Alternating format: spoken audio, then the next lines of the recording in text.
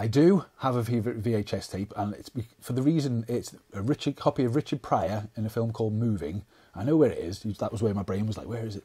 I know where it is, so I could find it for you if you want to get a close-up. And this film, it's not the best Richard Pryor film.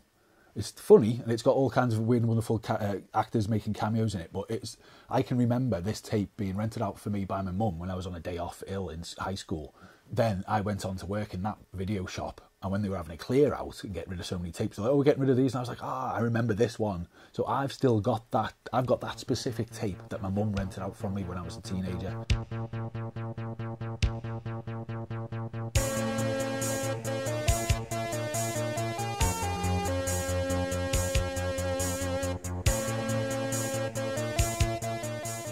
So right now we're stood in the Odyssey video shop, which we started way back in the long forgotten times of 2018, and it was been a bit of a roller coaster ride. Back then people told me I was crazy, you know, what are you opening up a video shop for? Friends and family going, you're wasting your time. Nobody's going to use that in this day and age.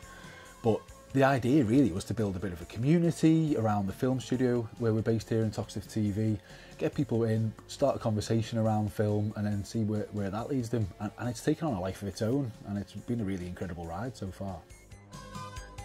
Currently, we average at least 200 tapes a week that get donated. Fantastically, people send them and post them from around the country. Every single box, you always find something that I've not seen before, or that you think somebody needs to see that. It's been laid in someone's garage or attic, gathering dust. And we're all about reuniting these old forgotten items with a new audience.